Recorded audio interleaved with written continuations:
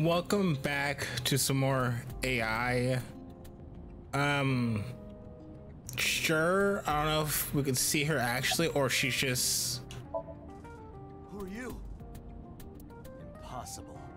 How did a jellyfish get in here? Bruh. So shiny, too. You utter idiot. It's me. Renju? Do I look like Renju? Izuki? It's me. Boss?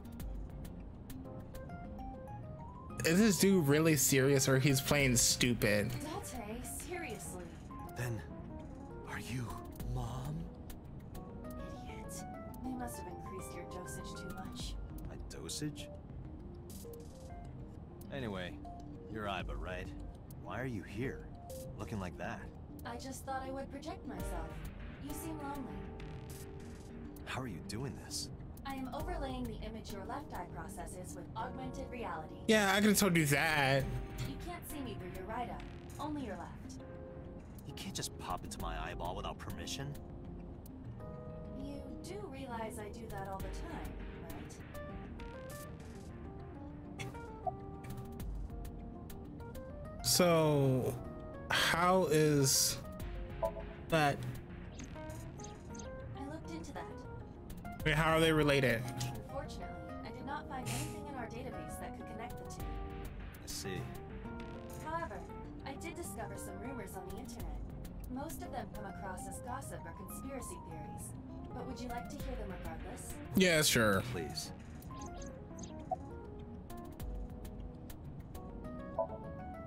Mr. Sajima currently resides in Azabu. He lives in a mansion, a restored samurai castle. Of course. But 20 years ago, So Sajima lived elsewhere. In the Kawasaki district, to be exact. He lived there until he was 40 years old. The Sajima family owned a vast amount of real estate in the district. Adjusting for inflation, the land was valued above 30 billion yen. The Sajima family sold off its holdings. 6 months later, the incident occurred. The explosion at the chemical plant. This caused Kawasaki to become a restricted area. Was the explosion covered up for another explosion? And of course, land prices fell drastically to less than 1/30 their original value. What are your thoughts? The timing is certainly suspicious. To sell that amount of land just 6 months before it happened. There is another interesting fact. After the accident, So Sajima purchased all of the land back for just 1 billion yen. So, oh, dude is smart. So he's got 29 billion yen in his pocket and 1 billion yen of land. Correct. Despite the horrific accident, the Sajima family is no worse off. True. But I don't see the point of it. It's not like he got anything out of it. That would be true, but there is more to the story. That meets the eye. There is another important fact. After the land prices in the Kawasaki region crashed... we will have to continue this conversation later. I am receiving a call from headquarters. Is this Special Agent Date from Abyss? Yeah? My name is Akaska from HQ. I'm investigating the Shoko Nadami case. There's something that you need to hear. What's that? What is it? We got a phone call earlier from a prisoner at Fuchu prison. A prisoner? We saved the call. I think you should give it a listen. Who is this?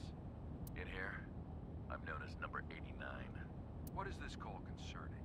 I know who killed Shoko Nadami. And if you let me out of here, I will tell you who it is. I suppose you might say I'm looking for a plea bargain. He will kill again, you know. And he'll take their eye while they're still alive. There will be more bodies. If you want to stop this serial killer, I suggest you take my offer. I'll be seeing you. This has to be a prank. That's what I thought too. However, we got the call yesterday afternoon, before Renju was killed. In other words... You're saying he predicted the second crime? Yeah, I think he did. That's why I thought I should contact you. Good idea. Good luck. Do you think there's anything to this? Probably. I don't know.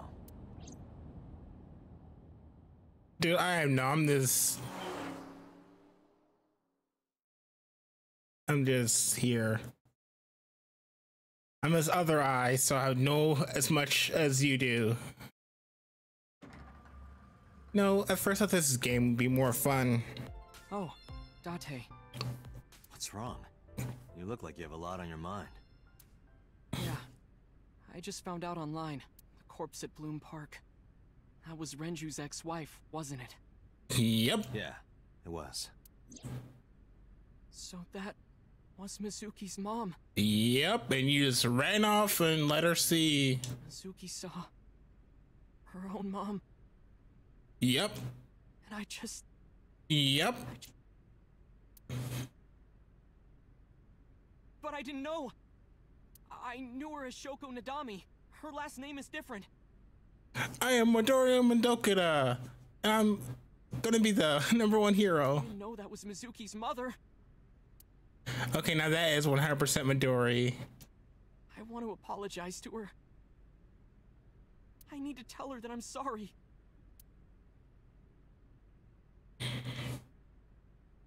The other one is sound.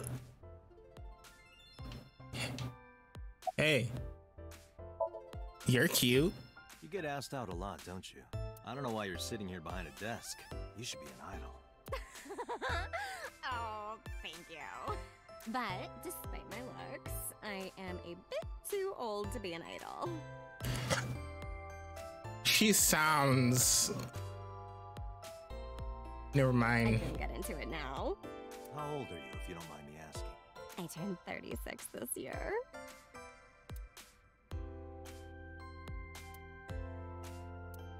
You're kidding.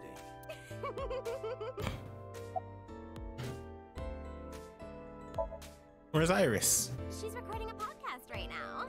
Looking at her schedule, it should end soon.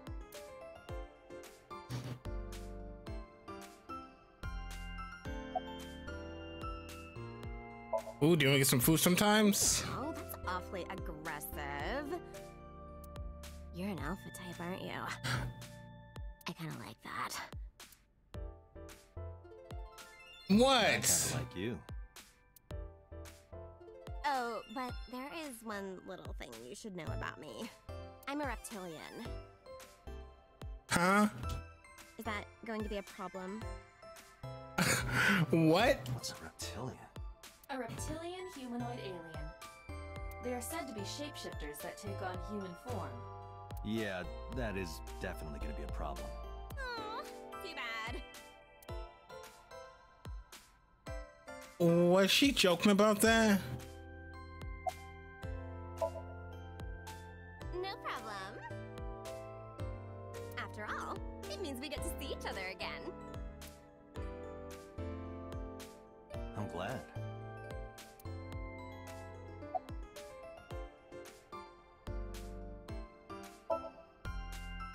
Nowhere. Just doing my normal routine. I don't know your normal routine. I went to a Dojin store to look at the new releases. Nice. And I ate some ramen at Jiro's, and then headed over to the PC cafe to browse threads. You know, normal. If that's normal, I haven't had a normal day in my life. I don't know anything. I've only seen Renju a couple of times. I didn't think it was possible to be this bad at lying. Though it is plainly obvious, I did a thermal check on Ota's body. This is his current body temperature. That's what I thought. Have you forgotten, Ota? You're my thrall. You don't want me to tell Iris your secret, do you? Huh? Well, wait, it's no big deal. I just... You better start talking. Okay.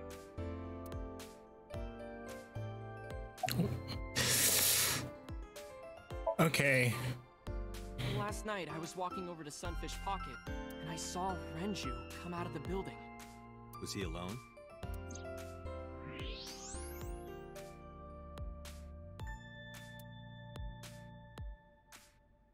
Someone was with him. man.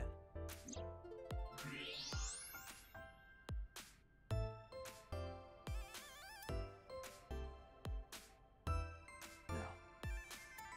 A woman.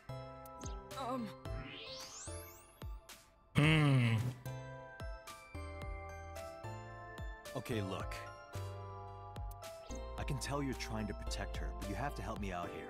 Was it Iris? No, it definitely for sure wasn't Tessa. What? Got it. So Renju was with Iris. Okay, fine. There's no point in hiding it, I guess. You're right. Renju came out of the building with Tessa. Tessa has nothing to do with this. She wouldn't murder anyone. She wouldn't hurt a fly. She's an idol. Idols don't kill people. You need to stop putting her on a pedestal. Tessa is a savior to me. The Tessa I know wouldn't hurt anyone.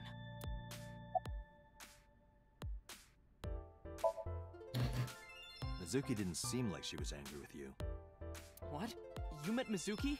Oh, at the interrogation. That's right. He doesn't know I live with Mizuki. I have no reason to hide it, but it's sort of hard to explain. Yeah, I spoke to Mizuki at her, questioning earlier. You're sick, Date. What? Questioning? That sounds dirty. If I were writing a light novel, that's exactly how I would describe a sexy scene. What? What kind of novels are you writing, kid? A savior? First time I met her, I had a bad case of writer's block, and I saw all this awful negativity online, and I lost sight of what I really wanted to write. It was the lowest point of my life. He is talking like a professional, though he hasn't published anything. Yeah. Then, by pure chance, I found a video of Tessa singing and dancing, and it made me realize something important. You don't have to care what people think, you know? If you do your best at what you believe in, your message will get through to people. That attitude is something all great creators need to have. After that, I became a huge A-Set fan and got over my writer's block. Hey. I know I'm not the only one Tessa has inspired. A lot of otaku like me say that Tessa is their savior. She cheers them up when they're down.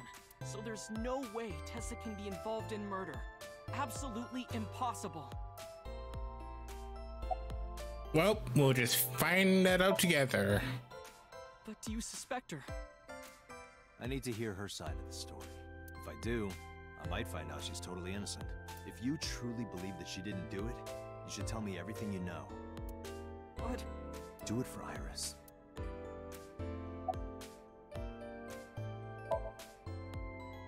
Around 6:15, I guess. Where did they go? I didn't see. They got into Renju's car and drove off. And what did you do? I went inside Sunfish Pocket, but I saw a sign that said the entire club was reserved. I figured I would just go home. What happened?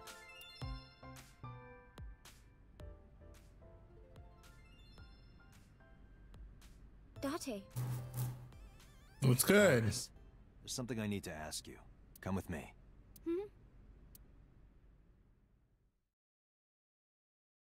Okay.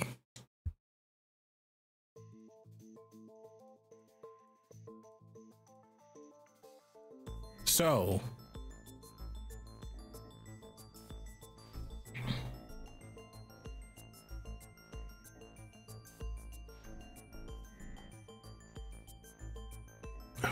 Iris, I'm going to ask you some questions. Please answer honestly. However, you do not have to say anything that might incriminate you. The right to remain silent? You're treating me like a criminal. Not exactly. I'm just looking for the truth, and I would appreciate your cooperation. do you have an alibi for last night? What were you doing from 7 to 9 last night? I was at home the whole time. You're sure? Yes. I have a thermograph. There is no noticeable rise in Iris's body temperature. She isn't lying. Not necessarily. I would say, how does that? We must consider the possibility that she is a natural liar. Ooh. With that kind of confidence, her temperature wouldn't change. Correct. Renju's estimated time of death was 8 p.m. last night. If Iris's story is true, she couldn't have done it. There is another possibility. Even if Iris was at home, she could have killed Renju. How? You mean...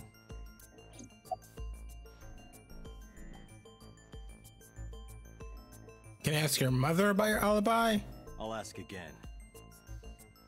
You are sure you were at home around 8 p.m. yesterday? Yes. Can I ask your mother about your alibi? You can, but there'd be no point. Why is that? My mom wasn't home. Ooh. Nope. She came back home early this morning. This morning? Yeah. Where was she? I don't know. You don't know. Come to think of it, Iris's mom had connections to Renju too. Hitomi did mention that yesterday. Renju was my classmate at Eitoku High. We've known each other for 20 years now. However, we have nothing to link her to the case. That's true. But I am curious. What was Hitomi doing last night? Okay. Is Ato's story true? Here's what Ota told me. Ota. Yesterday around 6:15 p.m. You and Renju came out of the Sunfish Pocket building. Is that true? Yes. Mr. Okiura called me and told me he wanted me to come to Sunfish Pocket, ASAP. Around what time was that? 5 p.m., I think. I got ready, then headed over there. I guess I got there about an hour later. Date, I checked her call history. At 4:58 p.m., there is a record of a call to Iris from Renju's phone. Okay. What were you doing with What were him? you doing with Renju? He asked me about a job. What kind of job? He rented out Sunfish Pocket for a party and he wanted me to MC. He said that it was an important party and that a lot of big shots were gonna be there. But the girl he asked to do it originally got sick and couldn't come. But I turned him down. Why? Because I'm just an internet idol. I've never done any MCing before. Especially with important people being there. What did you do after you turned him down? What did you do after you turned him down? I left with Mr. Okiura. At 6:15 p.m. That must have been when Ota saw me. And after that? I asked Mr. Okiura to take me home in his car. I got home at 7 p.m. I was home the rest of the night. What do you think, Iva? I cannot detect any contradictions. However, her story appears almost too organized. Human memory is ambiguous. Her use of exact times leads me to be suspicious. That's true.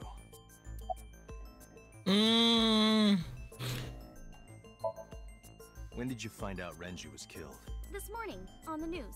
And you were with Renju last night? You didn't think to call the police and inform them of this? Oh, sorry. Is that something you're supposed to do? Yeah. I had a podcast to record this morning, so if I went to the police, I'd be late.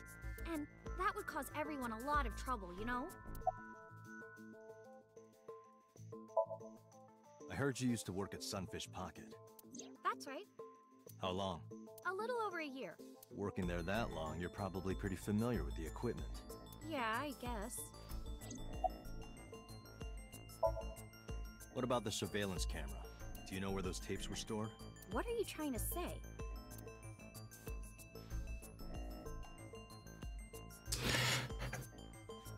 You know, all you have to do is put her in that brain thing and scour her memory. Yeah, you are. Sound like that. It's fine, Date. It's true that I met with Mr. Okiura yesterday, but how do I put this? It's impossible that I'm the killer. Why? I'm a teenage girl. So? Mr. Okiura is a fully grown man. Oh, she's got a point. A girl like her could have stabbed, poisoned, or shot him dead, but... No, it's still possible. You see. Okay, here we go. Because...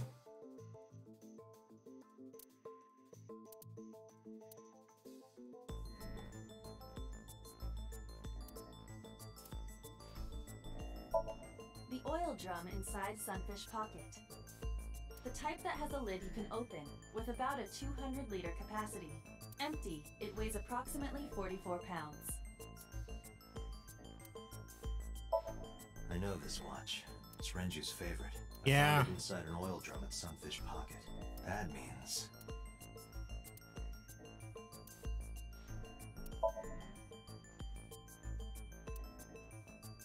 Well, didn't she weigh 104 pounds? Or 103? The autopsy determined that Renju vacated his bowels for muscle relaxation upon death. However, no trace of this was found on the corpse or at the scene. This means that it is highly likely Renju was killed elsewhere and moved to where he was found. Oh, so this one? Renju's estimated TOD is yesterday, around 8 p.m. Numerous hemorrhages in the blood vessels of the throat and face indicate strangulation. The weapon used to commit the murder was some kind of twisted cloth. The criminal likely wrapped it around Renju's neck and pulled. Renju then suffocated. The more precise cause of death is cerebral circulation failure due to vessel closure in the neck. In short, Renju was strangled from behind with some kind of cloth or rope.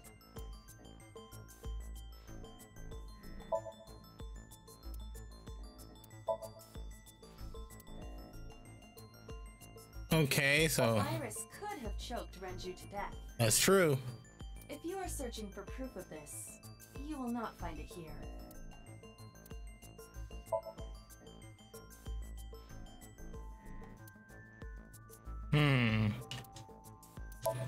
Renju's corpse was discovered at the maid cafe Sunfish Pocket, hanging from a beam on the ceiling by a wire.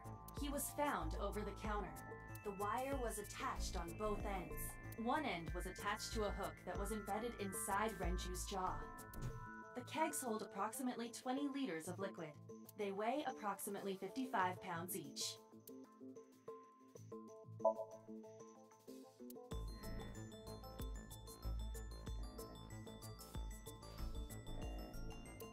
The autopsy discovered a high concentration of benzodiazepine in Renju's body. This drug is commonly used as a sedative. It is likely that Renju was in a state of compromised consciousness before his death. A heavy concentration of sedatives were discovered in Renju's body. Renju was practically in a coma before he died. He wouldn't have struggled. So, Iris could have strangled him. Mm-hmm. Wait a minute. Even if I was somehow able to kill him, the rest of it is impossible. The rest of it? Like hanging up his body? How do you know that? What do you mean? It's all over the news. That's true. Renju weighed about 160 pounds. Even if she used her entire body weight, I don't think she could have hauled him up. Right. It would be hard for her to do it with her strength alone. But with a little ingenuity, it could be done. Ingenuity? Yeah.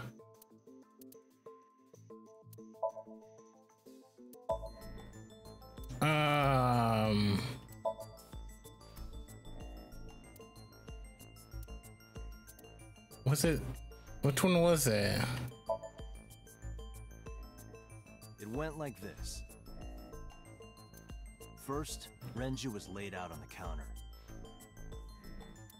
Next, the wire was thrown over the beam and connected to the hook in his jaw. Then all you need to do is put the 3 beer kegs on the counter. You think a teenage girl could have done that? I'm sure it was hard. The kegs weighed 55 pounds each. That's not impossible. I guess it is. Even for a girl. After that, you get on top of the counter, hook the other end of the wires to the kegs, and then, what do you think happens if you kick the kegs off the counter? The 3 kegs weighed 165 pounds altogether. Renju weighs 5 pounds less. I guess that would make it possible. But there is one more thing. What? Considering the state of the crime scene, it's clear Renju was killed elsewhere and brought to where we found him. If Iris is the culprit, how did she move the body? Hey! I know. You're going to say you couldn't have moved a 160-pound body. Unfortunately for her, she could have. How? The kegs. That's where his body thing was.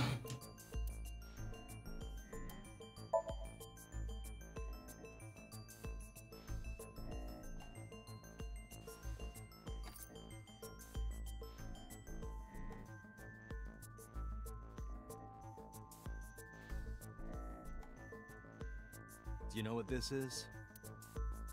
It's Renju's favorite watch. This was discovered inside an empty oil drum at Sunfish Pocket. Hey, Date, I know you're on a roll right now, but could you please report things like that according to protocol? What are you trying to say? I'm saying that it wouldn't be so hard to move a body if it were in a cylinder. You would just have to roll it. So you're saying Renju's body was moved inside the drum, which is how the watch came off. Mm-hmm. But the suspect didn't notice it. I'm not saying anything for sure, just pointing out that it's possible. I didn't do it! You don't even have any witnesses! If I were rolling an oil drum in the middle of the street, people would have noticed! You could have put it in a car and driven it. I don't have a license! Doesn't mean you can't drive. Even That's an true. AI can drive nowadays.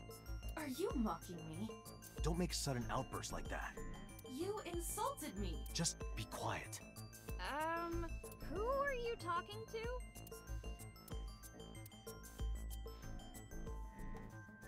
to? What now?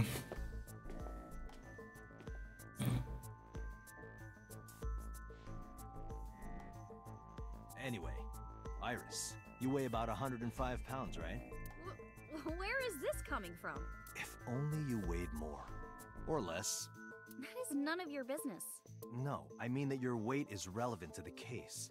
If the oil drum was used to transport the corpse, then the possibility of the suspect being around 105 pounds is extremely likely. The elevator. How do you say that? The elevator.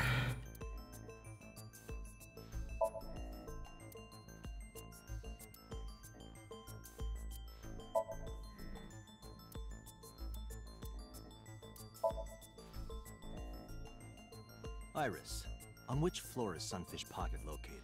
On the second floor? That's right. So, I checked the elevator records. Before the corpse was discovered, the elevator only stopped at the second floor once, at 8:55 p.m. And we discovered that the total cargo weight on the elevator was about 310 pounds. Renju weighed 160. The oil drum weighs 44. Together, that's about 205. Subtracting that from 310. This doesn't look good. Why are you... Now, this obviously doesn't prove you're the murderer. A lot of people weigh 105 pounds. I don't know, man. Or someone could have put 105 extra pounds in the elevator, sent it up, and taken the stairs to throw us off the trail. However...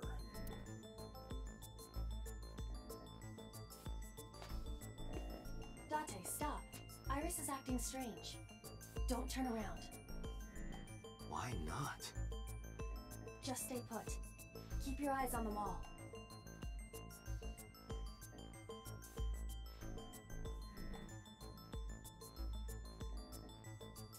There are several cameras in this room.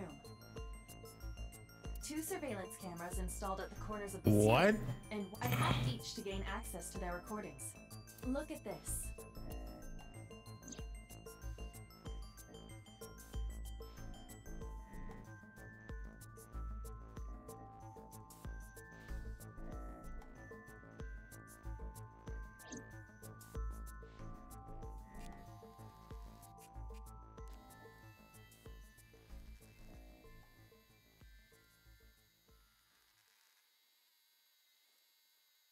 What is that? Ah, shit.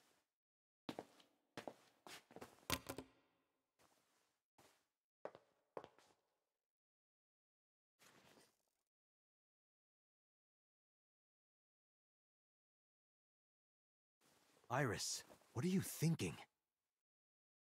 What is that thing? I can't even read it that Answer me, fast. Iris. She's definitely hiding something, Date. Sync with her.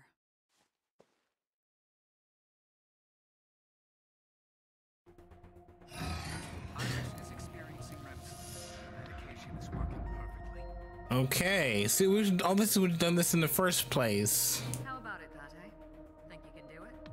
Not a problem. Get it started.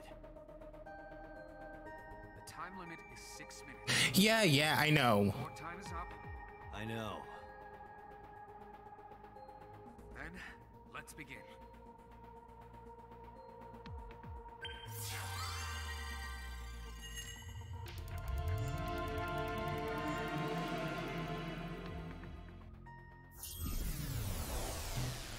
Okay. See, that's what I thought the game was mostly gonna be like. I finally got there. We're in high school or school.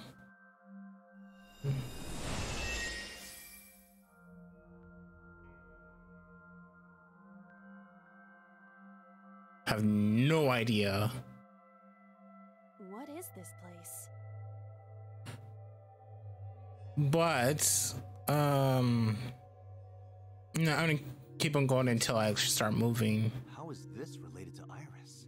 Unknown, but there must be a connection. Iris, what are you hiding?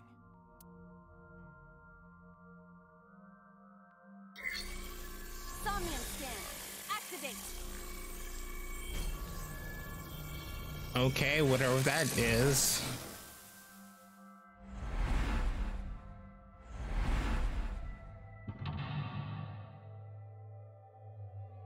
Mental lock 1. Mental lock 2. Mental lock 3. Mental lock 4. Okay. So I'm gonna go ahead and end it here. Thank you for watching. I hope you enjoy, and I will see you in the next video.